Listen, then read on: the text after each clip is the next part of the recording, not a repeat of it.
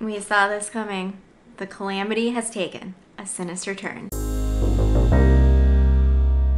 Welcome back to WizardPhD, it's Professor Lynette, and today I am giving you the overview for October, which is Defend Against the Dark Arts Month in Wizards Unite. Winnie! Not only is October my favorite month for the spirit of Halloween, it's also my birthday month. So happy birthday to me and all you October babies out there. The information in today's video has been provided to me by the Harry Potter Wizards Unite team.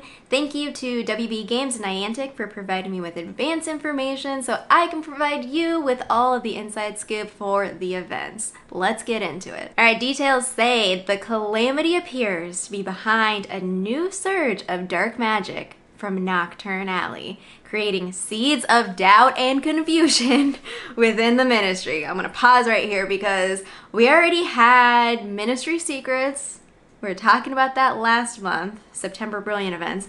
Now we're in October and we have doubt and confusion, which I believe, in my professional conspiracy opinion, is part of the plan with the calamity. Pick up your wand to defend against these dark arts and discover the meaning behind the calamity's sinister turn. I'll be displaying imagery from my good friend Orange Wizard, who has provided an event calendar for your overview. We have October Wizarding Weekend up first. Now check out my Wizarding Weekend video to find the full details there, but we have Friday, October 2nd, 11 a.m. Pacific time through Monday, October 5th at 11 a.m. Pacific time. Spend a weekend rounding up dark arts foundables, including Thestrals and Tom Riddle. Now look at this event artwork. Like, okay.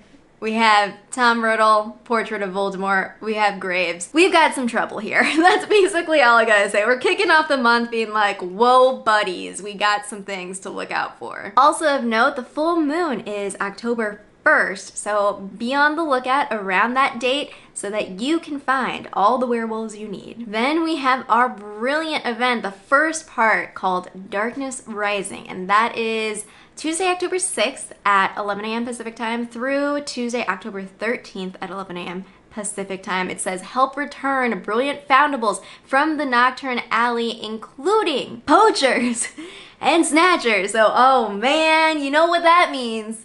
That means oddities. I am so excited. So we have a poacher. We've seen the poacher before, but now we have a snatcher and I cannot wait. So a brilliant event and we're focusing on oddity encounters.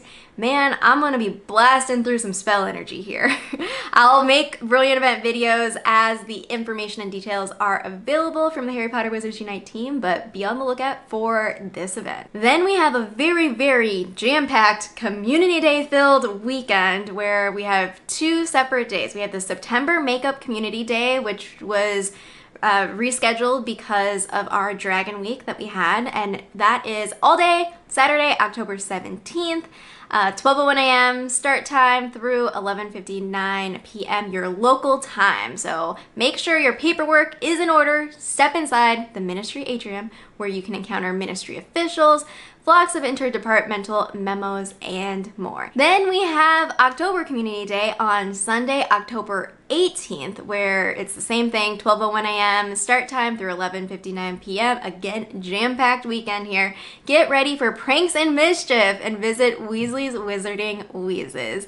Something else to note here is that the new moon is October 16th, so you'll probably be seeing a lot of Death Eaters around this time while we're getting into Community Day back to back. Closing out the month, we have Darkness Rising Part 2 starting Tuesday, October 20th at 11 a.m. Pacific time through Tuesday, October 27th, 11 a.m. Pacific time, and it says, help return brilliant foundables from Borgin and Burks, including dark witches and wizards. So we already know what these look like because our Harrowing Halloween event last year had the Dark Witch, and we of course know what the Dark Wizard looks like from our wizarding challenges, but this is part of the Brilliant event, which means they're gonna be all purple and out in the world, and we're going to be encountering them. So this month we have an oddity-filled month with brilliant events, and I don't know, I feel like that's super intense, especially if we're thinking about this storyline and we have seeds of doubt and confusion within the ministry.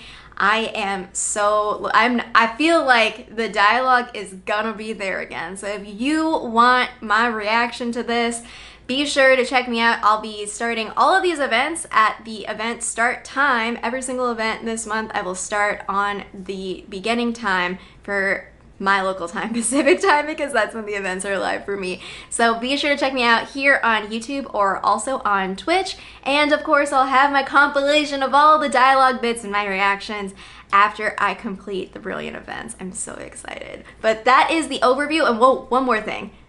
We have another full moon.